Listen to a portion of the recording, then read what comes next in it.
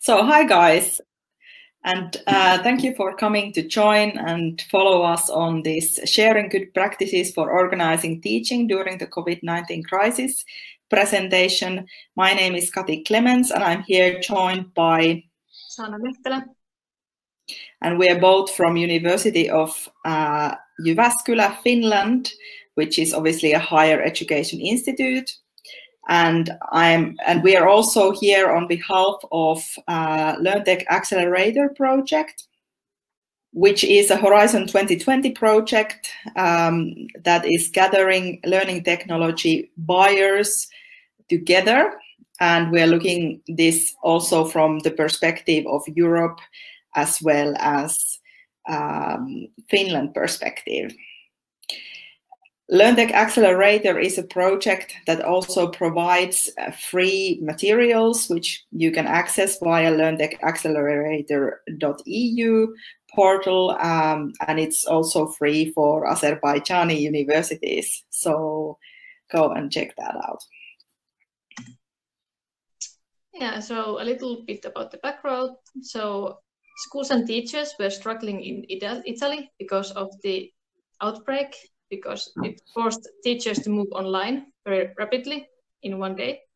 And teachers had varying skill levels in arranging online education. Also, for example, in Finland, the government closed schools on 18th of March, and they're estimated to stay closed until 13th of May.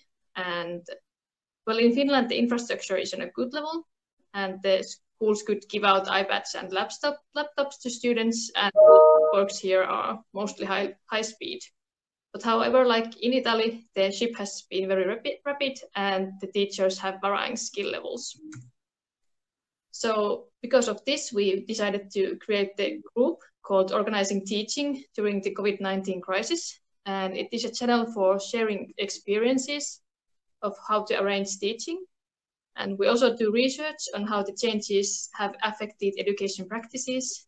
And the members of the group are above all teachers and EdTech company personnel. And we have right now around 500 members. And we have discussed topics like how the corona crisis has affected daily teaching practices and what are good tools to be used with students.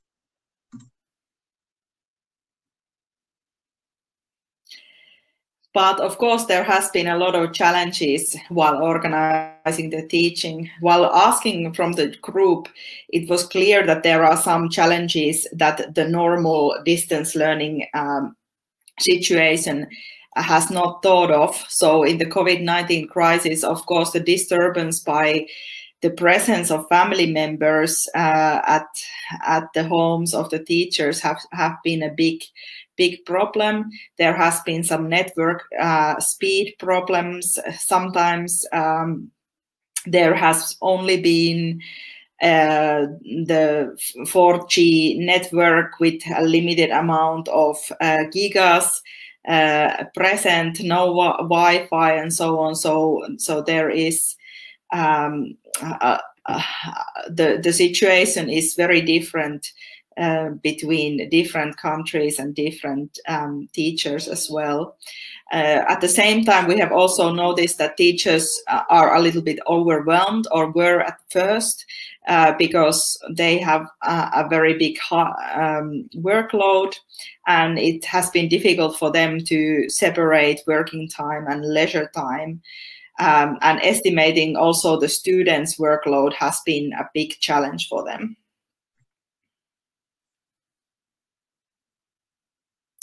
But we have recognized that there is two different main ways of delivering teaching during this COVID-19 crisis, and one is the so-called asynchronous model, where you are giving some tasks for students to do online, which then they will submit back into the learning management system, and the teachers will give feedback, maybe by written format or by calling to the students. And of course, the synchronous model is then where you are holding the usual online lectures at normal schedules, but this can be quite heavy sometimes, because if there is, let's say, 8 hours of online lessons, then that is quite heavy on both the teachers and the students. In higher education institutes like our own university, Moodle is very highly used as a learning management platform, but also Microsoft Teams. There has been some Zoom or Google Hangout or Adobe Connect virtual classrooms in use.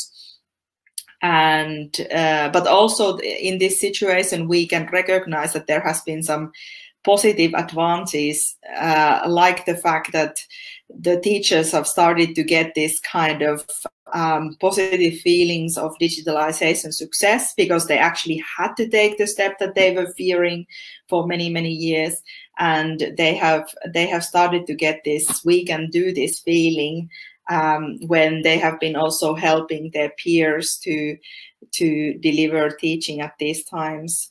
There has been some new processes developing on technological and pedagogical support that can be also used after the crisis ends. Just one example of how to deliver exams online. This has been, of course, a major problem. So at least these 4 types of ways of delivering exams we have recognized. One is to hold a kind of time-controlled Moodle exam where the students can use notes, but they won't have time to answer all the questions unless they have studied for the exam before.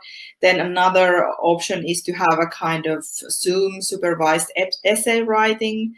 There has been also oral exams via video conferencing, and we have also given the possibility to do the master's degrees maturity tests by transforming it into a writing public press release instead. Yeah, and so there are a few challenges for teaching in higher education at this time. For example, one is that even though self-direction is required from higher education students, it is evident that some students can struggle with independent online study. But for example, in the university has arranged some Zoom meetings as an option for students to work together while they work independently and socialize during breaks, so as to provide a structure for the day. And another observation is that some faculties and teachers are better equipped for distance education than others. So there's a possibility to learn from other teachers and learn how to use different technologies, because of course, different technologies require different technological skills, but also different pedagogical skills from the teachers. And also, at the university level, there is a need to revise policies regarding distance education and the learning technologies used. So, for example, it is important to ensure that the information is secure for students and teachers. And finally, here are some other interesting points to consider. So one interesting thing is to see which tools will stick. So right now, many software is provided for free to students and teachers, but there might be a dramatic loss of users once the crisis is over and the normal price is hit. So it will be interesting to see what are the key qualities of EdTech tools that will be used besides the price. And also, what kind of permanent changes will there be in how education is organized? So are the teachers learning to teach during a crisis, or are they learning a new way of teaching for the future?